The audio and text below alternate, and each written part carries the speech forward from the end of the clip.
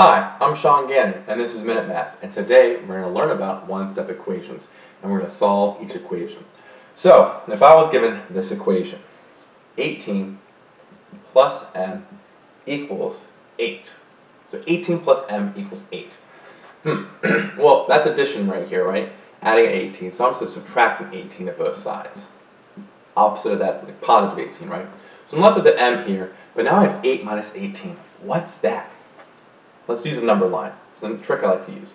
So if I have 0 here and an 8 here, okay?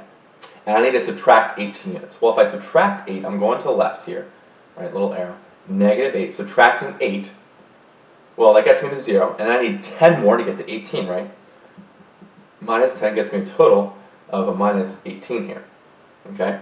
Well, subtract another 10 gets me to negative 10. So 8 minus 18 is really 8 minus 8 minus 10. Well, 8 minus 8 is 0, minus 10 is negative 10. So m equals negative 10 is my final answer. So let's recap. We have 18 plus m equals 8. I see there's a positive 18 here. To get rid of that, I have to subtract an 18. So I subtract an 18 to both sides. 18's on the left cancel. I'm left with just m on the left. On the right, I had 8 minus 18. Well, I start with 8 on the number line. A little trick I like to do here.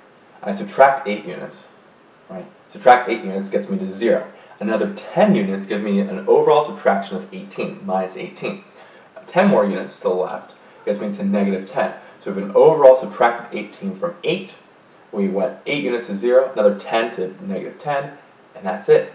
We're done. Our answer here is negative 10 from that. So our final answer is m equals a negative 10.